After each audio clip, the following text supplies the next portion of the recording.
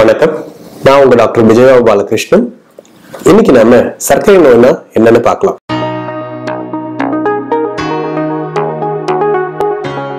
நம்ம சாப்பிடுற உணவுல மாவுச்சத்து, கொழுப்புச்சத்து, புரத சத்துன்னு பல வகையான சத்துக்கள் இருக்கு. நம்ம சாப்பிடுற உணவு வயிற்றுக்கு போனவுடனே செரிமானமாயி மாவுச்சத்து சர்க்கரையா மாறிடுது. இந்த சர்க்கரை ரத்தத்துல கலந்து திசுக்களுக்கு போய் சென்றடையுது. திசுக்களுக்குள்ள சர்க்கரை எப்படி நுழைங்கிறத பார்க்கலாம். இப்ப திசுக்களை நீங்க ஒரு பூட்டின வீடுன்னு நினைச்சுக்கோங்க. இந்த பூட்டின வீடுக்கு உள்ள நுழையிறதுக்கு திசுக்களுக்கு சாவி தேவை. இந்த சாவி தான் இன்சுலின். இன்சுலின்ங்கிறது ஒரு ஹார்மோன். அது நம்ம உடம்பு கண்டினியூஸா சுரந்துகிட்டு இருக்கு. இந்த சர்க்கரை திசுக்களுக்கு முன்னாடி போய் நிற்கும் போது இன்சுலின்ங்கிற இந்த சாவியை போட்டு உள்ள நுழையுது. சர்க்கரை நோயில 2 வகைகள் உண்டு, டைப் 1, டைப் 2. டைப் 1 சர்க்கரை நோயில நம்ம உடலால பல காரணங்களால இன்சுலின்ங்கிற ஹார்மோனை சுரக்க முடியறதில்லை. இன்சுலின் இல்லாதனால சர்க்கரை திசுக்கள் முன்னாடி வந்து நின்று திறக்கிறதுக்கு சாவி இல்லாம திசுக்களுக்குள்ள நுழைய முடியல. சர்க்கரை ரத்தத்திலே தங்கிருது. ரத்தத்துல சர்க்கரை லெவல் அதிகமாகி சர்க்கரை நோய் ஆகிறது.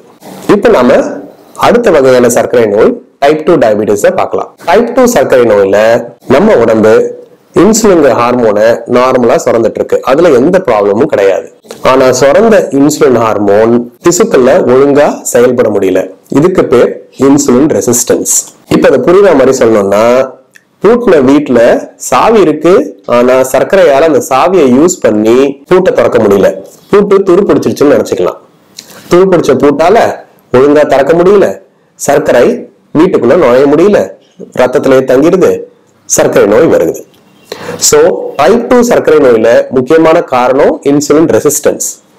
இன்சுலின் சுரக்கிறதுல எந்த ப்ராப்ளமும் கிடையாது. உங்களோட அடுத்த கேள்வி, இன்சுலின் ரெசிஸ்டன்ஸ்னா என்னன்னு இருக்கும். இப்ப புரியறதுக்கு நான் வேற ஒரு உதாரணம் தரேன். உங்களுக்கு நான் 1 லட்டு கொடுத்தேன்னா நீங்க அதை சந்தோஷமா சாப்பிடுவீங்க, எந்த ப்ராப்ளமும் இருக்காது.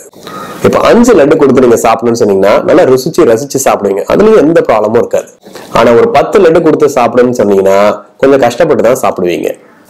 ஒரு 100 லட்டு கொடுத்து இப்பவே சாப்பிடுன்னு சொன்னா ஐயா ஆள விடுறா சாமின்னு சொல்லிட்டு எப்படியாவது அந்த லட்டு சாப்பிடுறதுக்கு தவிர்ப்பீங்க. இது பேர் தான் இன்சுலின் ரெசிஸ்டன்ஸ்.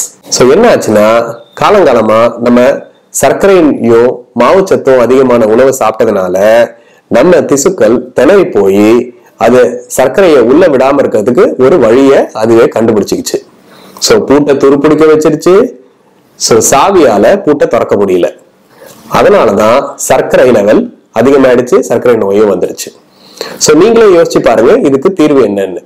சர்க்கரை நோய்க்கு தீர்வா மருந்துகளை நம்ம பயன்படுத்திட்டு வரோம்.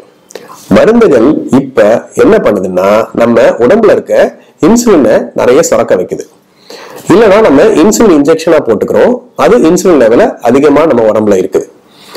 என்ன ஆகுதுன்னா, இந்த இன்சுலின் லெவல் அதிகமாறதுனால இன்சுலின் ரெசிஸ்டன்ஸை கண்ட்ரோல் பண்ணி சர்க்கரையை திசுக்கள் உள்ள நுழைய வைக்குது. புரியாத மாதிரி சொல்லணும்னா, 100 லட்டை உங்ககிட்ட கொடுத்துட்டேன், உங்களை எப்படியாவது சாப்பிட வைக்கணும்னு உங்க வாயை தொடர்ந்து வலுக்கட்டாயமா 100 லட்டையும் நான் திணிக்கிறேன். நீங்களே யோசிச்சு பாருங்க, இந்த தீர்வு சரியான தீர்வாகுமா? இருக்காது. சரியான தீர்வு என்னன்னா, 100 லட்டை சாப்பிட விடாம நம்ம செல்கள் திணறிட்டு இருக்கு. அந்த 100 லட்டை கொடுக்காதீங்க, ஒரே ஒரு லட்டை கொடுங்க. அப்பதான் நம்ம செல்கள் ஆரோக்கியமா இருக்கும். சர்க்கரை நோய்க்கு தீர்வு நம்மளோட உணவுல சர்க்கரையையும் மாவுச்சத்தையும் கண்ட்ரோல் பண்றதுதான். இந்த தவறான உணவு முறையோட நம்ம உடல் உழைப்பும் நாளாக குறைஞ்சிருச்சு. மன அழுத்தம், தூக்கமின்மை இதெல்லாம் சேர்ந்துக்கிட்டு நம்ம உடம்புல இருக்க சர்க்கரை லெவலை கண்ட்ரோல் ஆகாம பாத்துக்குது. சர்க்கரை நோய்க்கு தீர்வுங்கிறது வாழ்க்கை முறை மாற்றமே. ஆரோக்கியமான உணவு முறை, அதாவது மாவுச்சத்து, சர்க்கரை சத்து எல்லாத்தையும் குறைக்கிறது, உடல் உழைப்பை இன்க்ரீஸ் பண்றது, நல்ல தூக்கம், மன அழுத்தத்தை குறைச்சி நம்ம ஆரோக்கியமா வாழறதுதான் சர்க்கரை நோய்க்கு தீர்வு.